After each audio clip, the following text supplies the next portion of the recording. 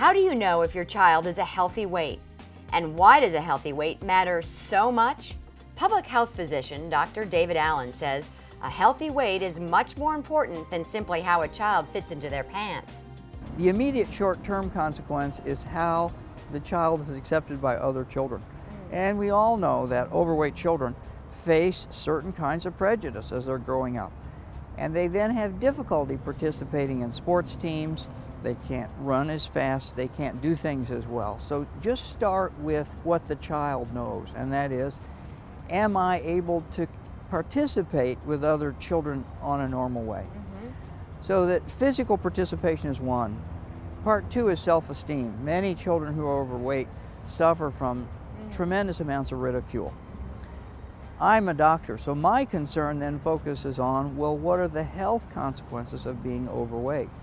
And being overweight leads to now 24 different diseases and 10 forms of cancer. Now these are long-term complications. So when you eat something, you have immediate gratification, and the consequences can take 10 or 20 years to develop. Families play a key role in their children's weight. Well, the most important thing is for a parent to want to know what a healthy weight is, and there have been weight for height charts called growth charts published for 40 years by the National Centers for Disease Control. These charts measure something called body mass index, or BMI. It's your child's height to weight ratio. It can be a complicated calculation, which Dr. Allen says you should leave up to your pediatrician. But families, make a point of asking your children's pediatrician where they lie on that growth chart. If your child is in the green zone, that means your child is healthy weight for height. If your child is up in this top yellow zone, that's caution, and you need to be concerned. If your child is in the red zone, then that really means you need to do something to help your child get back into the green zone. And parents are absolutely pivotal in this question. If your child falls in the green zone, keep eating a healthy diet full of fruits, vegetables, and whole grains, plus protein. Be sure your child continues to spend at least 60 minutes a day in active play. If, however, your child falls in the yellow or the red zone, you need to take action.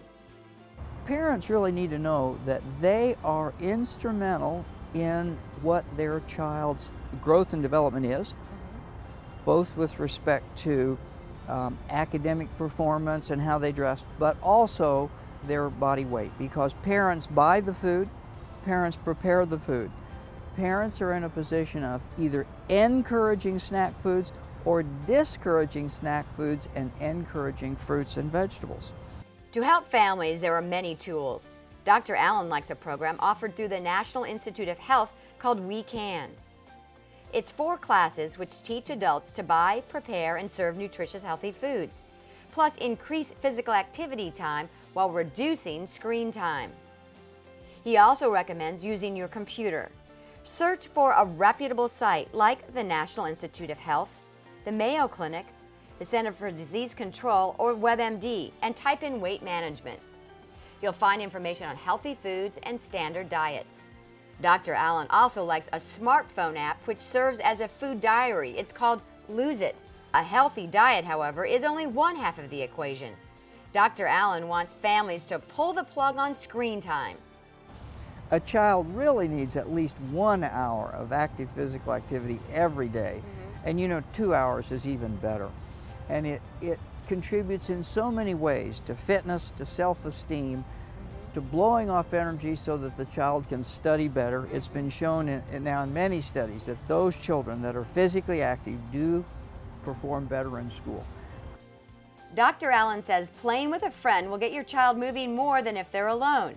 And a jump rope is a great way to get kids moving, whether they're alone or in groups. Plus, simply timing your child while they run may be the easiest way of all to determine whether or not your child is fit. Well, one of the ways to know is to measure something. And the time it takes a child to complete 1 mile at their best rate, walk, run, you can even time it with a stopwatch or with your wristwatch. And then there are charts that you can go to and say, if my child is 10 years old, what is ideal time, what's passing time, and what's the time that gives me a signal that the child needs a little bit more practice. The important thing is you're really not racing against the world. You're racing against yourself. And as you grow as a child, you want your times to get better every year. You're not there to set world records. You're there to be fit. So you can be the best you can be and enjoy life the most it can be enjoyed.